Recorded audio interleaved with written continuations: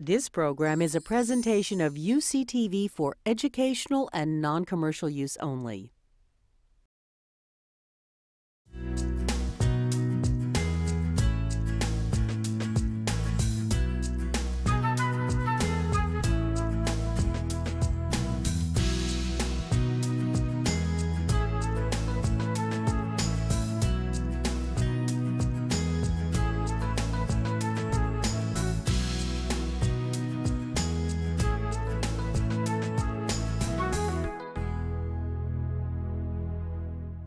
Good morning, everyone. I'm Mary Ann Fox. I'm the Chancellor here at the University of California, San Diego. We'd like to welcome you to our campus and to this new beautiful venue, the Scripps Seaside Forum for Science, Society, and the Environment. We're delighted that you're visiting the University of California at San Diego because we have a very important role with respect to the city and to California. This is an institution of some 28,000 students. Those students have, over the last years of its existence, which will be 50 in 2 years, have contributed significantly to the economic well-being of the state, the region, and the nation. We contribute about $8 billion worth of value to the California economy. Of the intellectual property generated at the University of California, about 200 businesses have been started. We estimate that direct jobs created by this university count for about 400,000 people in the state. So we're delighted to share some of our experience with you, and thank you sincerely for coming to San Diego to do so. Let me comment about this facility. The first thing I should mention to you, especially given the budget situation in California, is this was entirely funded by private money. And as you see, it's a very versatile facility. It's one that connects very strongly with the Scripps Institution of Oceanography and with our #1 in the nation surfing beach right on our campus. So we welcome you here. We've only been open at this facility for about a month, so you're pioneers in that way. This facility was designed for gatherings like this in mind. We hope to bring the brightest minds together in this facility to tackle some of the great scientific challenges of our day. The type of collaboration translates ideas and discoveries into applications that make a difference in people's lives. So we're very pleased that your group, CEOs for Cities, has chosen this location to send a very important message. The theme of the meeting, the upside of down, how to keep our cities great, is really timely for San Diego and for California. We've faced severe state budget cuts, soaring unemployment. We're individually looking at research groups on this campus and thinking how to make them more efficient in the conduct of their business, which is teaching, research, and service to the state. But we must find new ways to innovate and to find the upside of this down economy. In fact, there has never been a need greater for innovative city leaders and innovative research universities to come together in a very positive way. So today, during the discussions, you'll have an opportunity to explore new leadership models, new ways for the city to innovate and emerge from these hard financial times. And you'll hear 2 mayors who have catapulted their cities to international acclaim. So before the discussion begins, I'd like to offer a special welcome to our 2 distinguished guests on the dais here, Chicago Mayor Richard Daley and former Bogota Mayor Enrique Penalosa, as well as our own mayor, the Honorable Jerry Sanders. So I'd like to thank our sponsor, the Helen Edison Lecture Series, and our Extension Division, who made all of the hard work that went into organizing such a conference. And thank you so much for putting this event together and for coming to San Diego. Now it's my pleasure to invite Mayor Jerry Sanders to say a few words. Jerry. Thank you.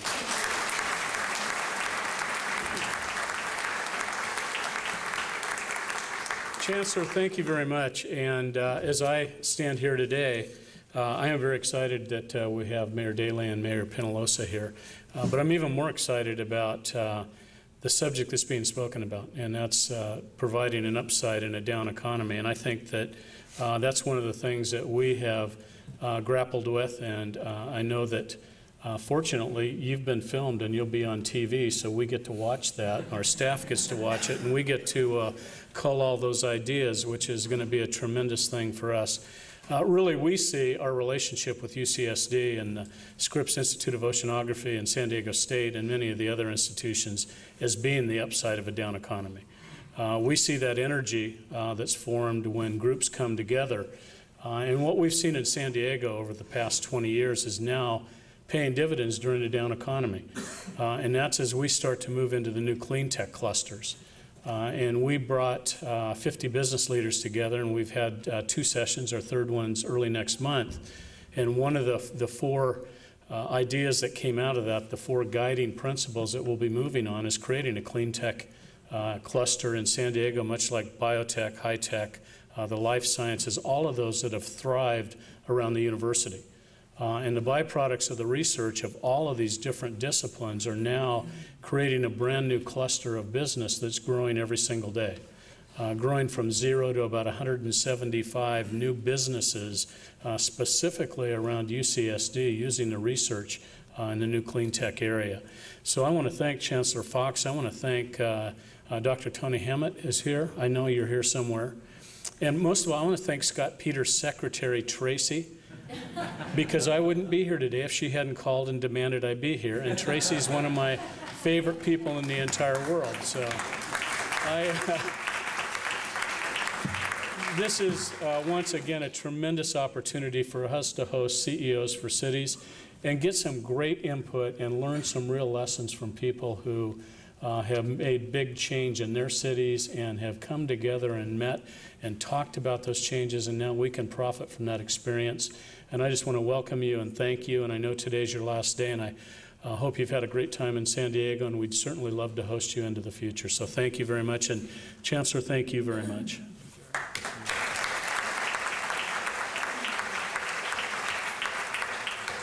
I'd now like to turn the program over to a very important guest, the Director of CEOs for Cities, Carol Coletta. Thank you. Thanks, Chancellor. It is good to be with you today in this gorgeous facility.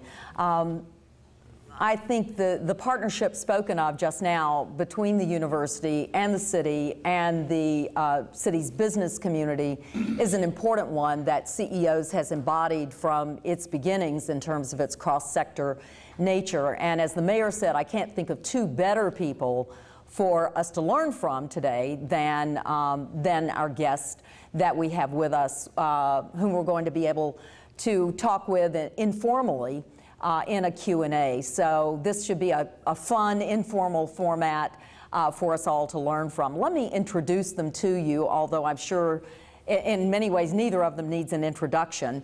But Mayor Daley was first elected mayor of Chicago in April 19, not 18, that's bad.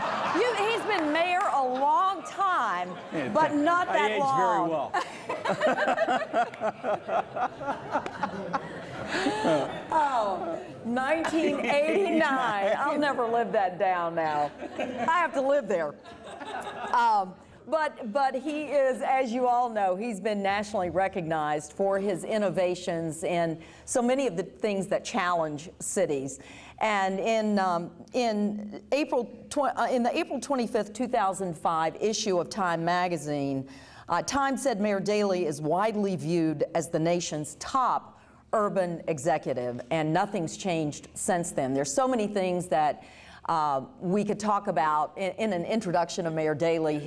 The changes he's made in Chicago public schools. He had the courage to take them over 14 years ago, and it's the only large urban school district in America that has made now consistent improvements in student achievement, which I think is why his head of schools is now our Secretary of Education. We can think about the very aggressive program that he instituted with public housing in Chicago to change public housing to mixed income housing, again, probably the nation's most aggressive program there, which has made enormous changes in so many neighborhoods in the city of Chicago. And his climate change program, which was called by the New York Times the most sophisticated in this country and maybe the world. But I do want to call to your attention one particular achievement of the mayor's, and that is the development, the inspiration that he had for Millennium Park to turn what was a real scar on our city's lakefront. That is well deserved. I am blessed to live 3 blocks from it now and enjoy it so much. But to take what was this serious scar, nothing but train tracks and parking lot, and turn that into the world's largest green roof and a great park called Millennium Park was a magnificent civic statement about the value of public space. And I think that's something that all cities can learn from. He's also become ever more aggressive in outsourcing to private firms a number of city responsibilities, and that is ending up saving the taxpayers of Chicago $50 million a year and counting. So I can attest to what a pleasure it is to live in a city that is governed by Mayor Daley, so please help me welcome him.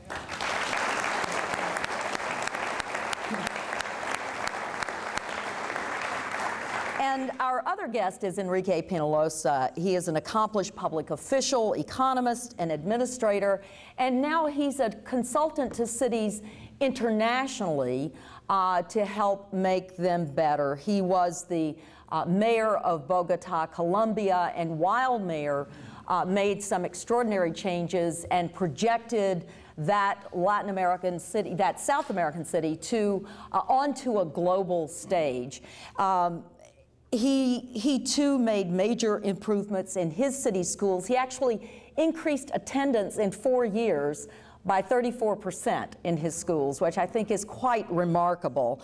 But he's perhaps best known for the improvements he made, also like Mayor Daley, to public space and his amazing investments in transportation.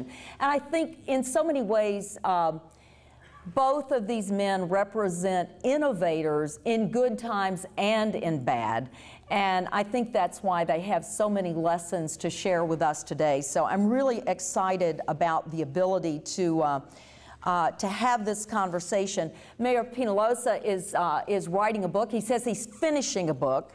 Qualified that. Finishing a book on the new urban development, on a new urban development model for the Third World, but he's also authored 2 previous books, one called Capitalism, the Best Option, and the other called Democracy and Capitalism, Challenges of the Coming Century. So please help me welcome Mayor Enrique Penalosa.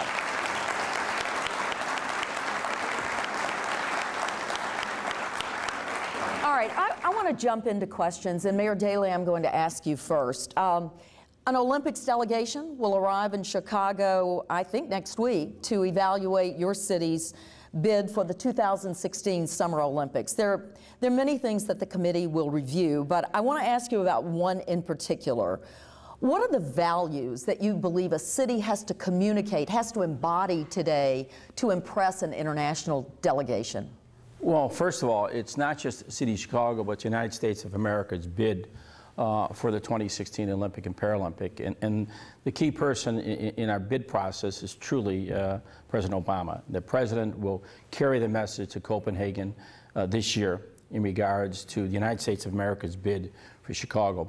When the International Olympic Committee comes in to evaluate the city, they're going to be looking at mostly facilities, be looking at the commitment that the city, the state, the federal government has made financial commitments. The money we're raising is all private. There won't be any money placed in the process from state or local governments. There's no burden upon the taxpayers, so we're going to the private sector. At the same time, they will evaluate the environment, how well we plan the different housing for the athletes, how well we plan, how close it is to all the facilities. As you know, it's centrally located, the housing downtown. They're about 15 minutes at the most to about 80–90% of all venues. And they'll be looking at the airports. They'll be looking at the public transportation system in our plans to really change parts of the city in regards to public transportation and the access that people can have into the various facilities. And that's what they're looking at in terms of facilities and investments, is there a set of values? You know, do they look to a city or even to the nation as expressing a set of values that are aligned with what they believe are accepted internationally? Well, they want to know you're really committed to the Olympic movement and the legacy, what's going to happen afterwards. So we plan to do 3 facilities, one on the south side, one on the west side, one on the north side, to really train young people to become Olympians. How do you become an Olympian? How do you start training for various sports? And that will be a legacy. After the Olympics is there, what happens to the movement? And we have to reassure ourselves that we can educate our young people to become Olympians or Paralympians. That is a legacy and what will be left over in regards to the usage of these facilities. I visited Athens, I visited Beijing, Barcelona, and Barcelona got it years ago. What they did is they transformed their city. The Olympic movement transformed Barcelona. And Barcelona now is an international city. It's a global city. It's recognized because that one event, the Olympic event they had a number of years ago.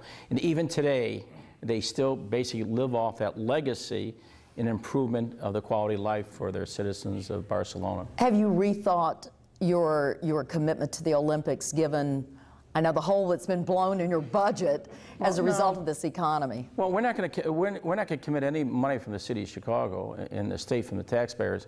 The federal government, we get the decision made on behalf of the United States in Chicago. The federal government commits themselves to public transportation and infrastructure, and they commit themselves to security. And that's the highest cost of those two, both infrastructure and security. Public transportation, roads, certain type of facilities they can build. They've done that in Atlanta. They've done that in other places where we had the Olympic movement in the United States. Enrique, when you were mayor of Bogota, you really managed to project that city onto a global stage. How did you, was that intentional? No, I think most cities that become successful just try to improve the quality of the life of their people. And what does it mean to improve the quality of life of their people? Beyond the obvious, such as housing or water, and I would say has a lot to do with this, which has been spoken about. Why Barcelona, for example, as Mayor Daley mentioned, became a big example. Not only has Barcelona lived, but Barcelona was the city that began to change European cities from this 20th century city, which was built more for cars than for people. I think we've had cities for 5,000 years. For 5,000 years, cities were for people. But the 20th century was a disaster because we really made cities much more for cars, mobility, and for people's well-being. And Barcelona, I would say, is the first city that began to say that we made a mistake. Let's make a city more for people. And so this is the types of things that we did. Even in a very poor city, where you have many needs, it's necessary for people at least to be able to walk safely, to have great sidewalks, to have great pedestrian promenades, dozens of kilometers, to show respect for human dignity. Every detail in a city should show that people are sacred. And so we need to, if money is scarce, you have to choose. You cannot do everything. So we rather invest in libraries and schools and parks than in big highways, for example. So you have to make difficult choices. Also, when we talk about the greatest challenges of cities, I think transportation is a very peculiar one because transport is a problem that does not get better as you get richer. So I would say it's almost the definition of yes. I mean, if we, almost all the problems that we have in developing countries, cities today, if we have 3 or 4 times the income per capita, we'll be much better off. We have better health, better education, better housing, but traffic jams will be much worse. So it's almost the definition of non-sustainable. So we also invested a lot in public transport, in bicycle ways, I think, and our city became a model in the developing world. In many ways, even has been a model to advanced cities. For example, our bus systems have been adopted in advanced cities. We closed in Bogota 120 kilometers of main arteries for people to go ride on bicycles and things, and these things have been done in several American cities recently too, like New York, or I understand even Portland and others. I think Chicago is also doing. So I think everywhere a successful city is one that really cares for its citizens, but I would even say more, for its most vulnerable citizens, for children, for the elderly, for the handicapped, for the low-income people. If it's good for them, it will tend to be good for everybody else. One thing we learned about going to various cities, you don't build a facility that afterwards, what are you going to use it for? And so we're not going to build anything that we cannot use. And the opening closing ceremony facility has to be 80,000. We already have 2 baseball facilities, we have a football facility. That 80,000 facility will be built, but will be only temporary for about 65,000. We'll tear 65,000 seats out and allow a 15,000 seat stadium near the University of Chicago to be used for lacrosse, football, soccer, other cultural events. And explain what you're going to do with the 65,000 seats you tear out. Well, we're looking at some of the seats to be used at some of the older high school facilities to be used. We're looking at maybe basically recycling them. It's all going to be environmentally excellent in the sense that we're going to have the finest environmental movement in regards to construction and everything in that facility. All the facilities that we build are modernized. You've brought up the environmental sensitivity that you have. I think clearly you were one of the first mayors who began to, in the U.S., who began to recognize the sustainability movement, put the green roof on City Hall. That was, you know, for which you got a lot of attention. Enrique, you invested in transit, and I mean, from basically the ground up. I'm sort of curious, what was, if each of you would tell us, what was your first impulse that, you know, this sustainability thing was important and Chicago could be, Chicago, the city of big shoulders, could in fact be a green city. What was that first impulse, and for you also, Enrique, in terms of the first impulse on what made you think public transit was a way to go? Mayor Daley first. Well, I think living in the city all my life and coming, live a few blocks in the stockyards, heavy manufacturing, things like that. But I always believe that nature can coexist in a city. You don't have to travel someplace to enjoy the environment. And we have a responsibility in a city like ours to change the course of history in regards to what took place many years ago. What took place many years ago, maybe you look down upon it, but it really rebuilt America and rebuilt families and built the middle class, and some of the difficulties we see today we're looking at. But I've always believed that nature can coexist. You can really enjoy the lakefront, the parks, the beaches, open space, buildings to be constructed in an environmentally way that people want to go to work, environmentally friendly inside, that the air is clean outside, and that the city can coexist with nature. And so that's why we plant more and more trees. We have nature centers. We're looking at our parks to have nature areas in almost all of our parks. We have big bird sanctuaries within the city because they fly along the lake and the river, coming from Canada all the way down. And so I really believe that all of our schools now have conservation clubs. We tore all the asphalt out. We tell the community, you take pride in it. That's yours. You have responsibility. The idea of government doing everything, I believe that people have more responsibility than government. We can lead, but it's your responsibility. Individual responsibility in the United States should be much stronger than government telling you what to do every day. And that's why you really have to educate the people about the environment. You're not going to scare people anymore. I don't care what people do, you're not going to scare them. You have to educate them first. If you educate them about the issue, they'll understand it. If you try to do scare tactics, it never works. It never works at all. Did you have an idea that the green roof on City Hall Sure. would become such a media phenomenon? Oh, I think that's, when you look out our beautiful lakefront and beautiful high-rises, skyscrapers, which I truly believe in, because skyscrapers save beautiful farmland. We destroy more farmland in America than any other place. Look at the rest of the world destroying good land. Skyscrapers save. If you build them environmentally friendly, inside, outside, they will save. An example, we're retrofitting, it used to be the Sears building, now it's a Willis building in Chicago. We want you to work on that. No, I like it, Willis. They should have responsibility. They have a big financial stake in it. So that's going to be retrofitted.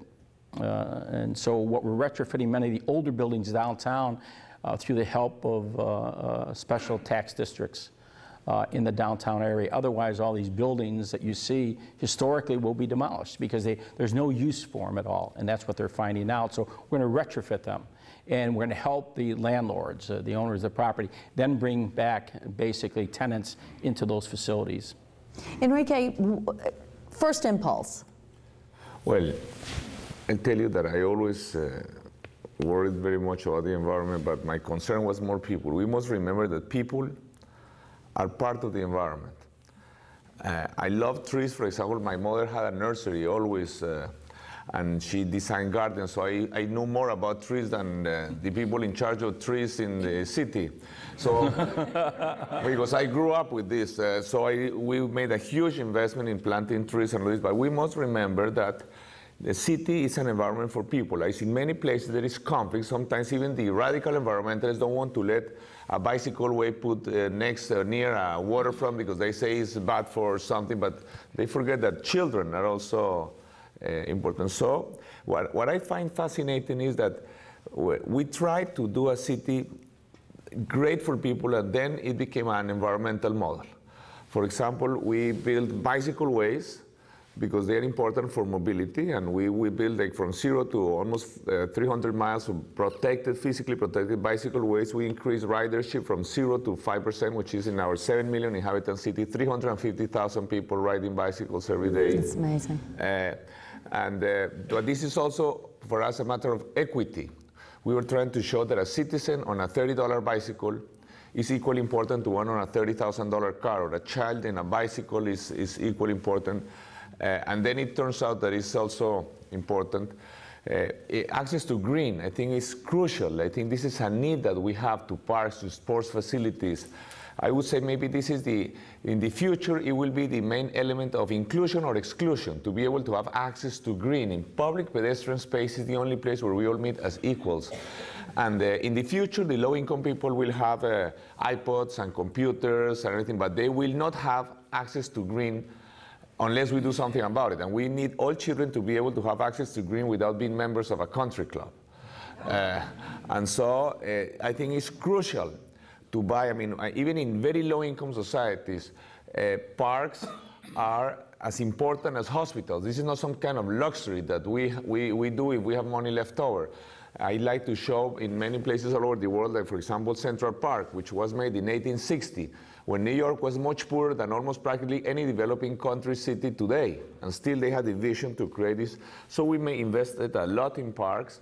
And transport. Transport, clearly, I think, if we look to the future, cars, even if they were electric cars, totally non-polluting, non-energy consuming cars, they do a lot of damage to the quality of life of a city because they kill people, they are dangerous, so there is a conflict for this very scarce space between cars and people. A city that is very friendly to fast cars is not very friendly in a very people environment. So we had clarity that we had to promote public transport. And I think the only, what is good public transport? One that gets people close to the origin and destination of their trips, that goes near where they start and where they go, and one that is fast. And this is something interesting because in the US now, with the crisis, people are very much in love with trams. And I think trams is a very sexy thing now, but it's very rational investment. You can do exactly the same thing with buses at a fraction of the investment cost and at a fraction of the operational cost if you have exclusive busways. Actually, in 1935, all cities with more than 100,000 inhabitants had trams. And when buses appeared, trams disappeared because at that time it was buses that were sexy and they were more efficient. Yeah, trams were crowded and they were. So I just like to say that, for example, London has more than 1,000 miles of rail. between subway and suburban rail, and they still move 1 million more passengers per bus than by rail. And the cost of the subway is huge. It can cost up to $14 a ticket, and the average ticket in the London subway is about $6, $7. And the subsidies, the annual subsidies to public transport in London is more than $12 billion a year. So with our bus system that we created with exclusive busways, which I think it moves more than 95%, moves more people per kilometer than 95% of rail systems in the world and subway systems. It's faster than subways, than most subways when we don't have traffic lights.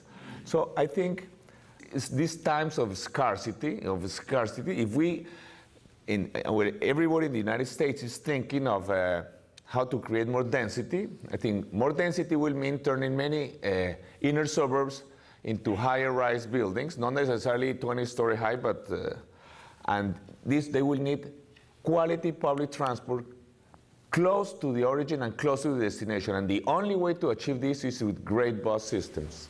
One thing about the environment is that I always think government should lead by example and not to mandate and tell the business community to come in. So what we did is we talked to the business community and I said the city's going to lead the way. Why should I mandate you and the city's exempted from all the environmental changes we made? So we build, well, there's a fire, police station, library, schools, environmentally friendly. And then in turn, we help the business community to adapt and change some of the facilities they have. And also we have a green permit system. This idea of mandating and telling everybody what to do, it's like the federal government. They tell you what to do and they don't follow their own advice. And so that's what happens continually on majority of things they send out of Washington, D.C. And so local government has to lead by example. In the environmental movement, we have a water conservation program. We're putting more rain barrels in. And when you look out at a beautiful skyline that we have and you're up on the top of a building, all those flat roofs will be green roofs. They help the environment. They capture rainwater. Example, McCormick Place, the largest convention facility in the world. We capture over 55 million gallons of rainwater a year. That automatically goes into the Lake Michigan. And so we're building our roads, everything to think about water conservation. That is one issue that I think it should be on the agenda of both state and federal governments. Even though in the Great Lakes we have all the water we need, but we have to really conserve that. And so that you really have to lead by example, and if you don't, then I think people then shy away from the environmental movement. There's always an exemption for government. And to me, government should be leading the way. You said a minute ago, Mayor, that you can't scare people into action. And I know, and now you're talking about the leading by example. You're also talking about incentivizing the action you want, particularly by business with your green permitting as an example. I'm curious, I mean, in both of your cases, it's not easy to sell taxpayers on public investment. I mean, it's always hard to sell people on the idea that they need to pay more for government and for public facilities. How do you do it? Well, you have to be careful because there's a lot of waste, inefficiency, and corruption in government. There is. I mean, that's both in the public and private sector. So you have to think outside the box. So we start leasing public assets. We took our garages. You start looking at government. Why are we in these businesses? We know nothing about garages. So why don't we go to the private sector and start outsourcing? So we outsourced. We had a Skyway. It was a toll road. We leased that for about $1.5 billion. We leased our garages, parking meters, things like that. We should get out of the business. What is government doing in all these businesses? The private sector can manage much better than government. I firmly believe that. And so that we start outsourcing. And so we start leasing assets. And if every city, county, state, and the federal government start leasing assets, you would have more money for infrastructure, wouldn't increase one tax, you'll never have to go into debt. But again, you have to think outside the box, but government stays within the box. They can't look outside the box, and that's why CEOs for cities are so important, that you're bringing people in from the private sector, talking about issues in a completely different way, not in a governmental way, but more from the citizens' way of looking at issues. And I think the problem with government, you become too insular, too bureaucratic, too many laws, rules, and regulations. You build bureaucracy in each department. One department doesn't talk to the other. Right. You can see that in Washington, D.C. No one knows anything about AIG, but someone knew about it, but they can't find the person who did it. But welcome to, doesn't matter if Democrats or Republicans, I just want to tell you that. That's how government is in Washington, D.C. My viewpoint is you have to think outside the box, especially today in our financial conditions where you can't keep taxing people. You can't tell people you have to pay more and more, where government has to live within a budget. The federal government doesn't have to live within a budget. They can, they're spending, they're going to spend as much as they want because they can print money.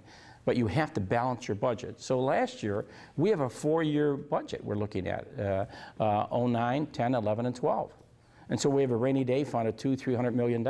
But we're cutting back employees. We're laying off employees. We're cutting back overtime expenditures. We're not hiring people. Everybody says, hire more fire employees. Yeah, sure. But how are you going to pay for it?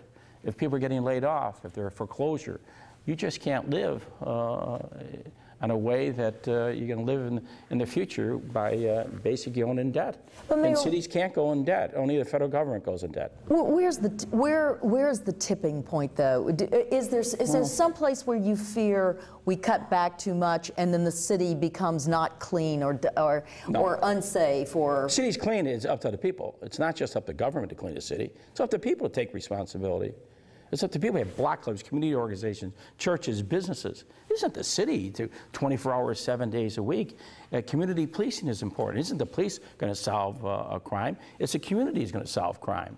You have to basically empower communities to take responsibility. They can't believe that government's going to do everything for them. You can only do so much. It's like education. If a parent or parents are not involved with their children's education, you can only do so much, because you only have them in for 30 or 35 hours a week.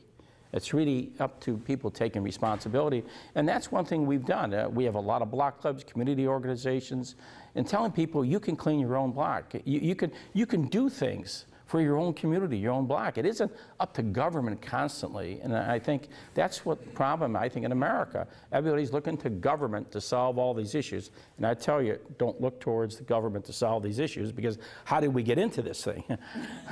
So that's, I mean, let's be realistic. It's just like the post office. I mean, they had I don't know if it's a fully private company or it's partial, but I think there's a long way to go in regards to giving people responsibility and letting them take the responsibility more so than government. Enrique, how did you sell increased taxes, increased expenditures for public amenities? Well, I agree with Mayor Daley that you should subcontract everything that's possible with the private sector, because that will be more efficient, less subject to political inefficiencies of all kinds. We did some for example, our bus system is a system that operates maybe 60 public employees. Everything is subcontracted with the private sector, the people who have the electronic tickets, the buses are private, everything. We did even a very interesting experiment with schools. We did some fantastically beautiful schools in the poorest areas of the city. And of course, as in all underdeveloped countries, the best schools are those where the upper income children go, the private schools. So we got the best private schools in the country to manage some of the public schools in the poorest neighborhoods of the city, and that was greatly successful. But I also think that some things government provide, government provides many things which are not very pleasant to provide because they're a means. They don't provide really happiness to provide roads or sewage, but some things the government provides are an end in itself. I mean, mainly parks. I think public space is a magical good. If you go buy something in the shop, a shirt or a toy or anything, it will make you very happy the first time you buy it. 6 months later, much less, and two or 3 years later, you don't know what to do with it. But if you have a park in front of your house or a great public space, it will yield pleasure. It will yield happiness 1 day, 2 days, 1 year, 2 years, 20 years, 50 years. It's like a magical good which never wears out its capacity to provide happiness. So I think sometimes public consumption or consumption of public goods can yield more happiness than consumption of private goods. For example, I think most people would agree that to have a nice park next to their homes or near their homes will give them more happiness than to buy an extra jacket or an extra toy every year. So this has very practical and interesting implications. This means that, for example, to charge people more taxes, so they will have one jacket less, or they will change the car less often, but they will have a better park, will give them more pleasure, more satisfaction. So if you're able to achieve this, we were able to come to a point, let me tell you this interesting situation, where people were so happy with what was happening that the mayor asked the people to pay extra tax, 10% extra tax, voluntary. The mayor, I mean, just after, we did not have re-election, it's only one term, so, but 2 months after I left, the person who I supported asked the people to pay 10% extra tax voluntarily. And there were more than 80,000 people and companies that paid 10% extra tax. I mean, that gave money to government as if it was an NGO or something. So this shows that sometimes, I mean, the government can also make life much more fun for people. If you have cultural activities, if you have great public spaces, if you have great parks, sometimes consumption of public goods, I insist, it will give you more pleasure than consumption of private goods. So people are very willing to pay more if they see that lives are really improving. Have you considered outsourcing to a private firm the operation of Chicago Transit Authority? Well, I think, first of all, the Transit Authority has to be clean, safe, on time, and friendly. And we outsource many of the things there, engineering, marketing, things like that. You have the operating side of it, dealing with the bus operators and all that. But again, public transportation is always short fund in the United States because we've just done that. There's only a few cities that really look at public transportation, maybe San Francisco, Chicago, New York, Boston, Philadelphia. There aren't many cities that really look at one of the key elements of their growth in the future of their city is through public transportation. So in Chicago, we're fortunate to have the Chicago Transit Authority that serves about 50 suburban areas, and you have the Metro going out into the collar counties. So it's a good system. It's working very well. But again, it's always shortchanged in regards to Washington, D.C.'s assessment that roads and bridges are more important than public transportation. And so that's what you have to work through in a political way. Mayor, I mean, you know the president very well. You watched him grow up in Chicago politically. I'm curious, what do you expect from this administration for cities? Well, I think a better understanding, not for a city, it's for the metropolitan area. You know, it's a 6-county area Chicago has, and it's about 75% of the population in Illinois. So it's not just for Chicago, it's a metropolitan area you have to look at. And we have to really we're an urban community. We're not a rural community anymore. And a lot of people have moved out of cities, the bigger cities, say, well, I live in a suburban area, I feel like I live in a rural area, but it's not, because they have the same problems in education, taxes, same problems with parks, open space. They have the same problems with crime in a lesser degree. And so all the issues they're confronting with are urban. And so we want not only the White House, but you want the federal government to think about an urban plan. So it just can't be the White House. You have so many various departments to think that these are huge urban communities. Say you take Fayetteville, North Carolina, Fort Bragg, that's a huge urban community. It's not a rural community, it's an urban community. So we have to rethink what Washington is doing, but I'd be very frank, very hard. Very hard to have Washington, D.C. ever rethink about an issue. But I believe that President Obama understands it. Many people who have come with his administration understand education, housing, economic development, understands parks, open space. He has a good appreciation of urban communities, understanding how important education, higher universities are, medical institutions, research and development. So they're the nucleus of the White House, and at the same time, how do they affect these various departments? And I think you have a good agenda. It's getting there. It's harder and harder because you have to deal with the Congress continually in regards to any appropriations. So like anything else, they have their individual priorities, or collectively they maybe look at issues differently in regards to urban issues. I want to ask both of you. I know that the things you try to do are hard. Even the basic things you try to do are hard. And then when you try to innovate and think outside the box, I mean, the parking meter situation in Chicago, you know, it's on the front page and people are, you don't care. But I'm sort of curious, what do you need from business and universities? What do you need from business community and universities to support we have the one of the agenda? best, finest business communities in the country, in the world. I mean, they're up to the plate on education reform. They're there. We not only have public schools, we have charter schools, contract schools. You have to have competition for public schools. We have a great higher university system because you have public and private. There's competition. But the problem in elementary and high school, you don't have competition. And that's why you have charter contract schools. I have unusual powers on that in taking over, because I can close schools down. It's like a trustee in bankruptcy. I hate to say that, but it's a trustee in bankruptcy, appointing the board of directors, looking at, schools have failed for 20, 30 years, and people just sit back and just say, I guess that's how it should be. And you can close, we close failing schools, we fire the principal, teacher, we're hiring competent teachers, we're reviewing the status of principals. In the business community, it's come forward on this, and whether it's Millennium Park, who contribute $250 million, and we contribute $250 million to build that park, whether it's economic development, whether it's the expansion of O'Hare Field, or renovation of Midway Airport, whether it's bringing new business communities when they come in to meet the mayor, have them working on issues for us. I ask them to look at the operation of the police department in regards to technology, in regards to building new police stations. We build new police stations. The use of technology. We have more cameras than any other city.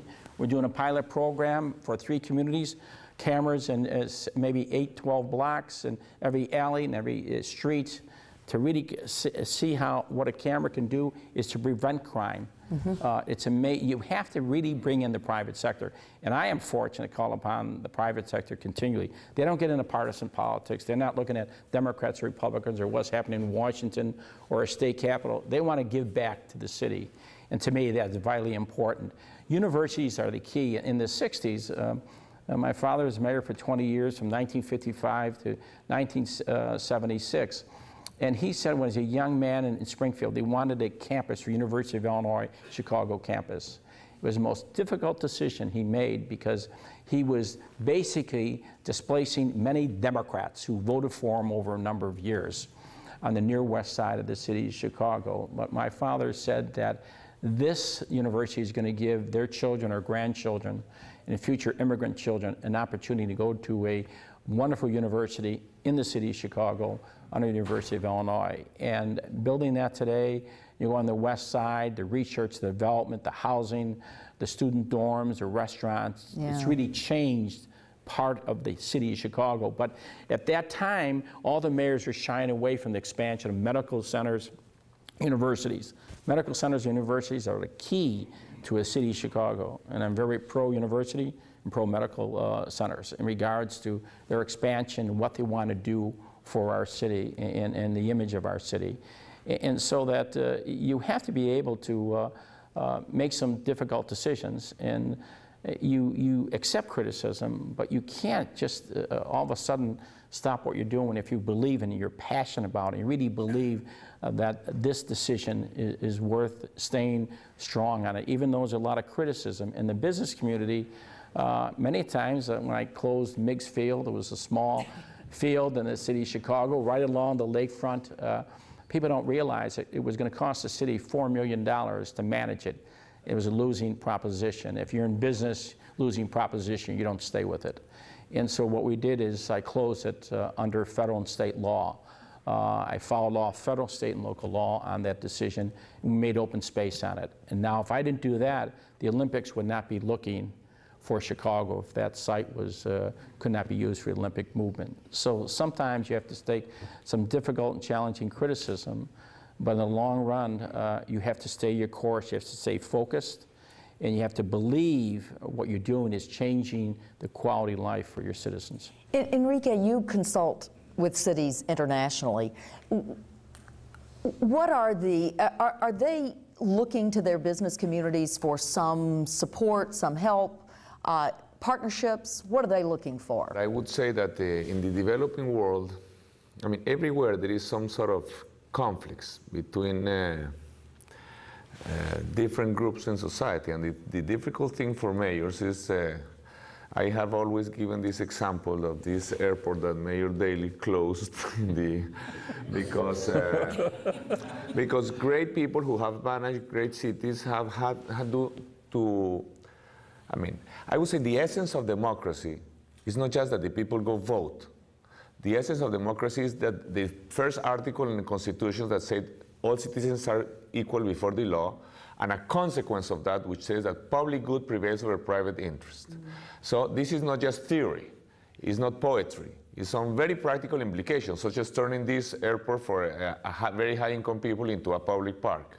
But once you try to do it, it's very, very difficult. And there is always great conflict. It's not the class conflict that Marx talked about between 3 billionaires and the rest of society normally. But for example, I had a big conflict also turning the most exclusive country club in Bogota, trying to turn it into a public park, a golf club.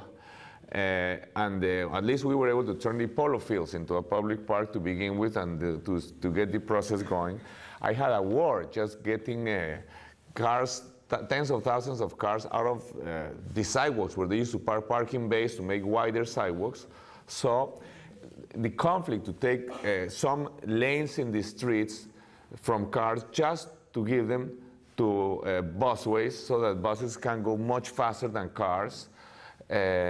So all of these conflicts, the business community has to have a more generous attitude and to really, we have to build a shared vision of what society should be like, because some painful decisions are necessary, either to charge more taxes on time. For example, I think almost anybody would agree that towards the future we need much better public transport.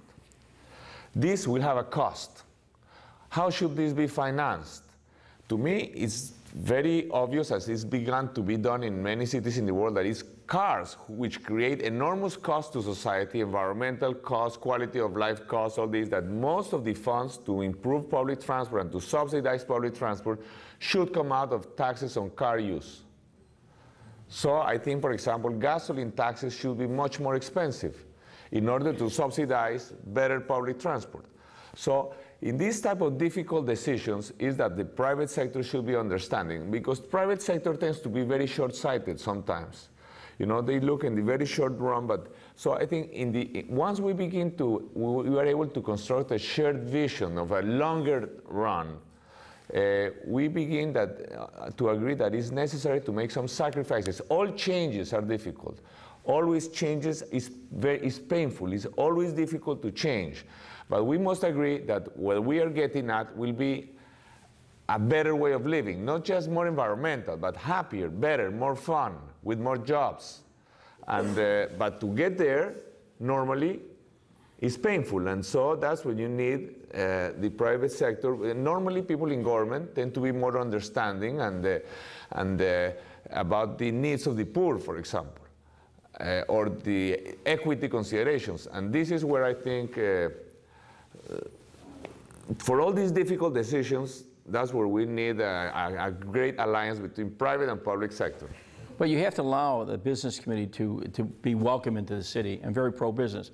I want more North American headquarters. I want to be able to work with business. And when Boeing moved from Seattle to Chicago, I welcomed them. The business community did. They hired people. They're very involved in the city. You have to have businesses in the city in order to hire people from your public education system, or in order to hire younger people who have graduated from graduate schools across the country. So you have to bring the business. If you're not going to welcome the business community into your city, I think they will locate any place, not just in the United States, but throughout the world now. I mean, they can move to Toronto, they can go to Dublin, they can go to London, they can move easily in regards to their locations of their headquarters or their subsidiaries. And I think America has to come to grips with that. I know we're all down because we're blaming business for all the issues now in regards to the financial arrangements, but you know, government has responsibility too, and they failed as well. So let's not constantly beat up the business community, because I need the business community to locate, relocate, expand their operations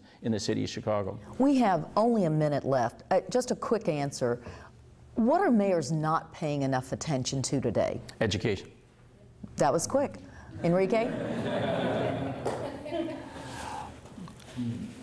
Well, I think that equity considerations are important. Many people think that as communism collapsed, we can't forget about the equality issue.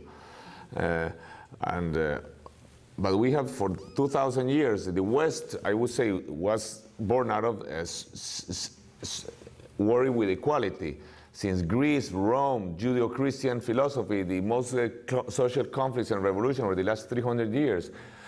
So clearly we are not going to have income equality. But there are still many other issues related to social justice, which are very much necessary to keep present.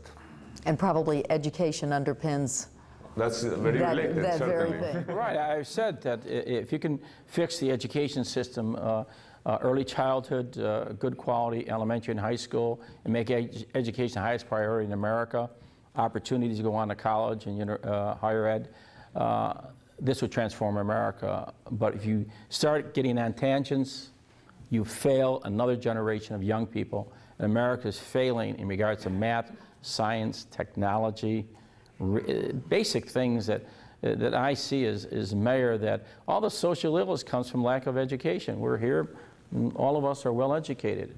People can't be here because they're not well educated. Right. And that's a sad problem in the United States, and no one's focusing on it as yet. Well, let's hope the new administration will give you some help in focusing on it. I hope so. I'm going to be positive. I think they will. On a positive I think note. they will, with Secretary Arne Duncan, who understands that education is the future of this country in a global society. You've trained him well.